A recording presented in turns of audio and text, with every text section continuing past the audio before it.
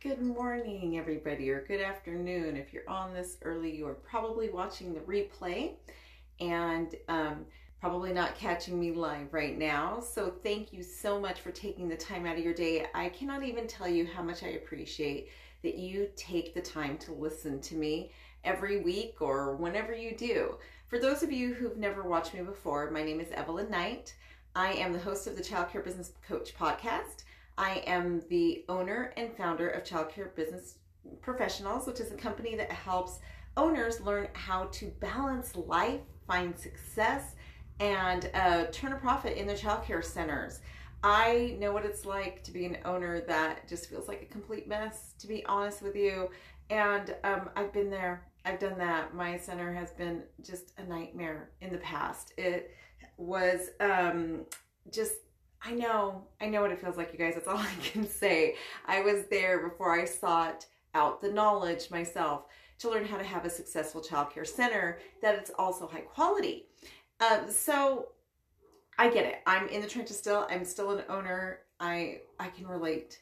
And that's what I want to talk to you today about. And I'll tell you, I had a whole speech planned out about time management, but I kind of changed my mind this morning about what I want to talk to you guys about. Just from the comments, the messages I'm getting, different discussions I see on Facebook groups, all the different things I'm hearing and seeing right now. Literally this morning as I was getting ready, I just decided, they don't need to hear about time management. They need to hear something else right now. And I feel the same way right now, where we are all in this, I don't know, it feels like a frenzy again, right? When we first started COVID, it felt like we were in a frenzy. And here we are again. It just it feels heavy and stressful all over again. And we're in this again. And so I just want to talk to you guys a little bit about holding it together, right? We all have a hard time sometimes. And I think we feel like we have to be super women or super men, super women as A-type personalities. If you're an owner or director, you are an A-type personality. You're a leader. Leaders, people who tend to lead, we're A-type personalities. And as A-type personalities, we feel like we have to have it together all the time. We feel like we have to just really push through everything. And sometimes that gets hard. And so I wanted to just be open, honest, and transparent with you guys today, a little bit more about where my life is and what I'm going through and how hard sometimes it is just to hold it together. For those of you who are newer to me, you may not know, but my husband has end-stage kidney disease. He is on hemodialysis. Back in January. He was on peritoneal dialysis, which we can do from home. And it failed. It no longer, it just stopped working. And so he spent about a little over a week in the hospital when they just pretty much tried to figure out what's going on with him. Why is the dialysis not working anymore? And they had to switch him over to, if you're not familiar with dialysis, it's basically totally different type of dialysis that is in a clinic and can be pretty difficult to manage. Last January, the January before, he had a series, between December and January, he had a series of 3 strokes. And it basically, it was an insane time for me. The first couple strokes, I'm a huge believer in following your gut. And I knew he had a stroke in my heart. I just knew it. I knew it.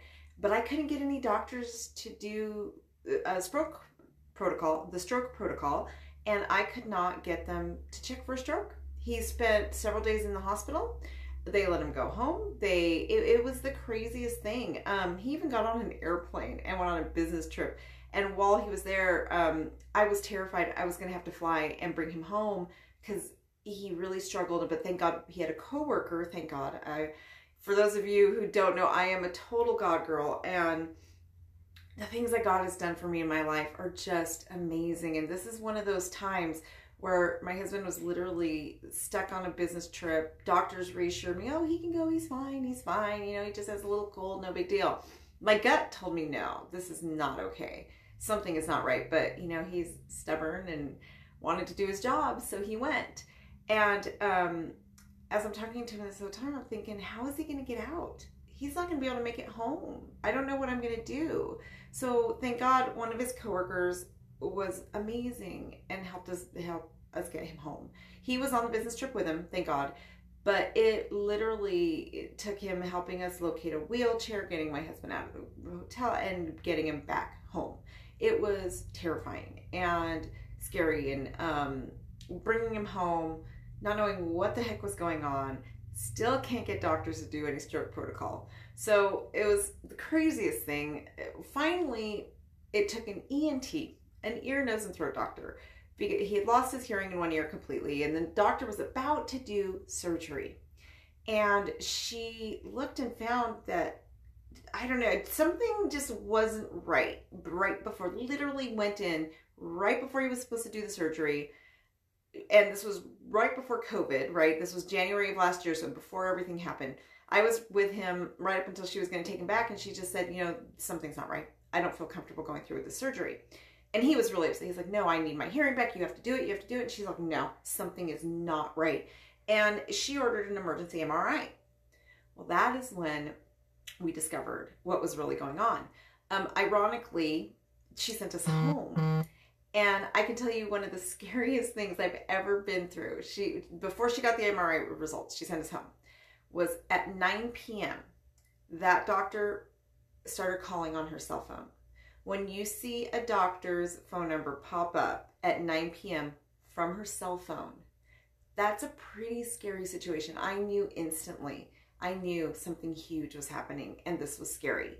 And when I answered the phone, she immediately said to me, you need to get your husband to the hospital right now. Right now. She's like, I don't want to scare you, but you need to get him to the hospital right now. And it was terrifying. So long story short, he did have a stroke. Everybody had been wrong about the whole protocol.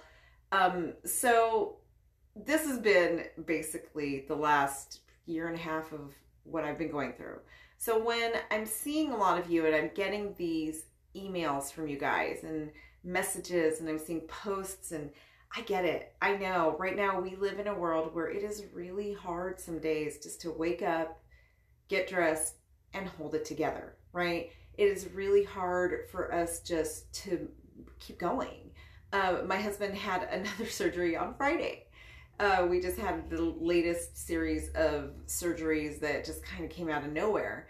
And this morning when I woke up, it's, first business day since the surgery. I just had surgery 2 weeks ago, and I just I'm tired. I don't want to do this. I don't want to keep going. And so I get it, you guys. I know a lot of times I sit behind this camera and I talk to you guys, and I know it feels like I have it all together, but I do understand how it feels owning a business and just not knowing some days, what am I going to do?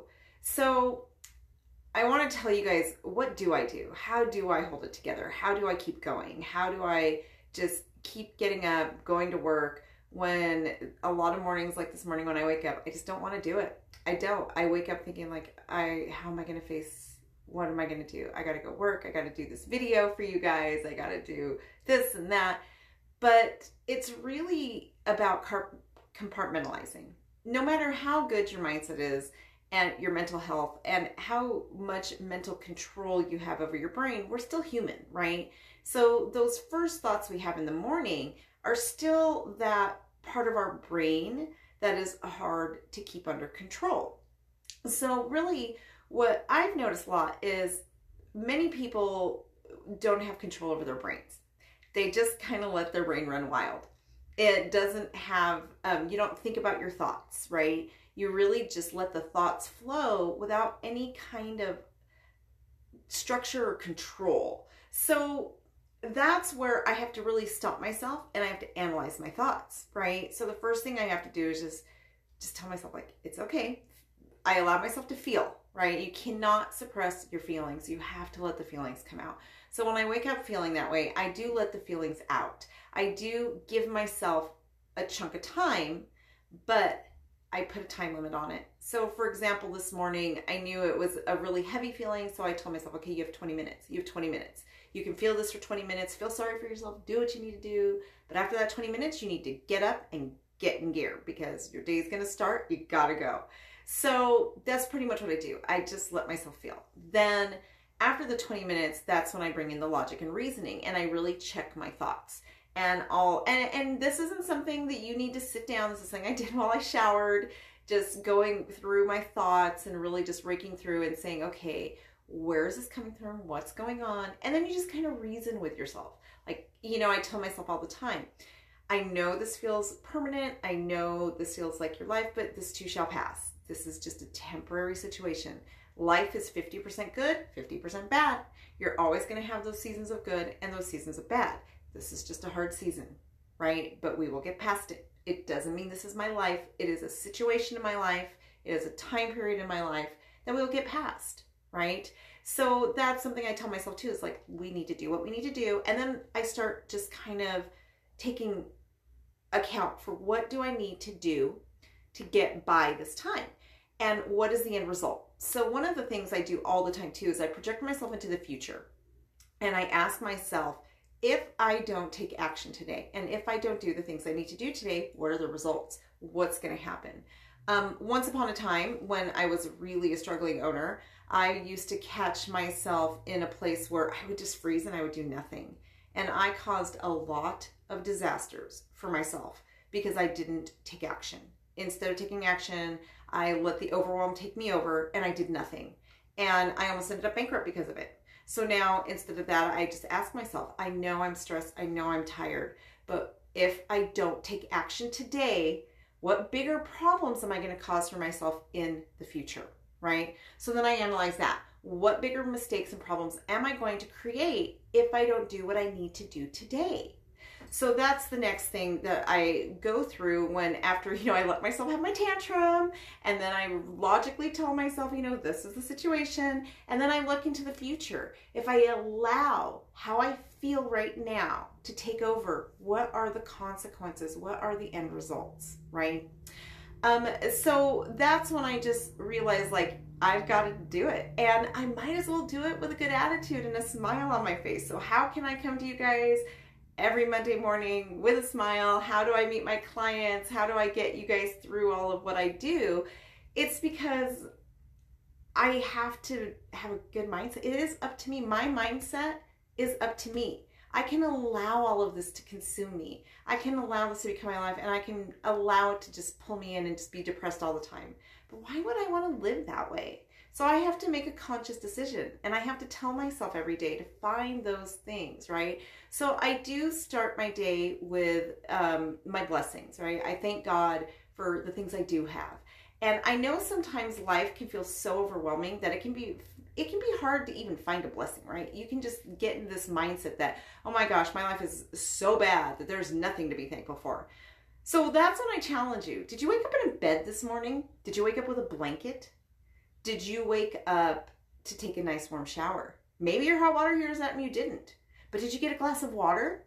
Because all of that is something to be thankful for. There are a lot of people who did not wake up in a bed this morning, who did not wake up with a roof over their head, who did not wake up with heating, right? And so sometimes I think we get into these pity parties, and I've been there, I've been that person. I can tell you firsthand, I used to be very much trapped in a victim's mentality, and I've been that person. So now I make sure that I am thankful, and I thank God for the littlest things in my life, like the blanket that is covering me, the pillow under my head, because there are some people who don't have that. There are some people who don't get to wake up under a roof, right? There are a lot of people that are struggling and have way less than I do. I am very thankful for those things, and I just remind myself that no matter what is around me and what I'm going through and what I'm struggling with today, my life is still so good. I have amazing children. I've had an almost 30-year marriage, and it is just amazing. I have just so much good in my life that no matter what the stressors are, no matter the fact that I take my husband to dialysis, you guys, in a neighboring city 3 nights a week for 4 hours from 7 p.m. till midnight, okay? And I have to drop him off and pick him up in a neighboring town. And that is very stressful, but at least I have a car to take me there and do it. At least we have that opportunity, right? And I've got this, I don't know, when it starts to just feel overwhelming, I remind myself how wonderful my life really is. And I can't help but be happy when I think about it. You know, when I think about the love and the support in my life and everything that is here for me, I can't help but smile and be happy. And that just helps me get through my day every day. I also end my days too with gratitude so that I make sure that I sleep peaceful. And it's really what we choose to focus on.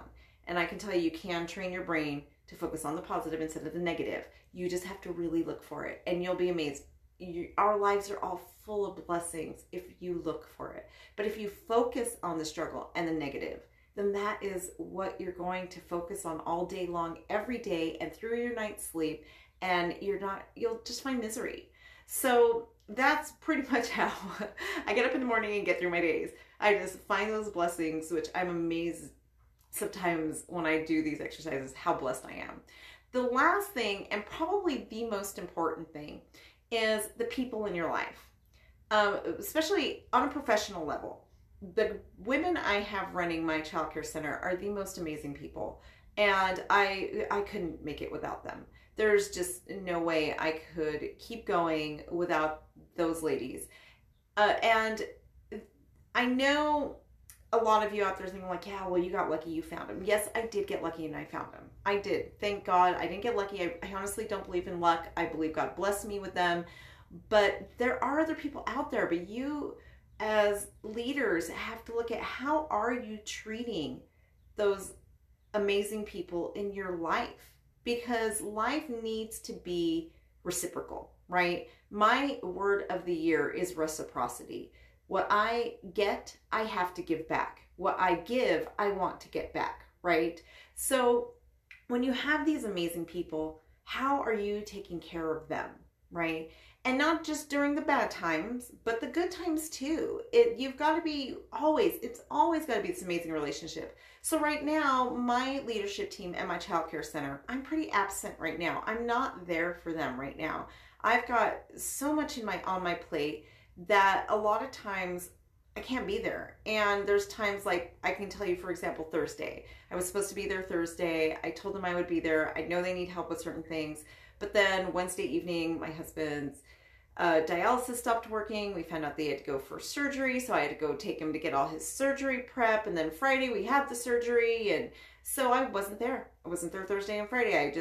This stuff just came at me all of a sudden and I couldn't be there. And when we were home, I was exhausted and I had other work to do, and I just get overwhelmed, and sometimes I'm just not there. And so that's when I know that they're amazing and wonderful and they're going to make it work. They don't really need me as much as they think they do sometimes, but I still need to be there for them when I can, right? It's so very important for me to be there for them when I can be there, and to show them my gratitude and my appreciation for the fact that they do cover for me. So none of us on this planet can do this on our own, right? We need a team of people behind us. It takes a village.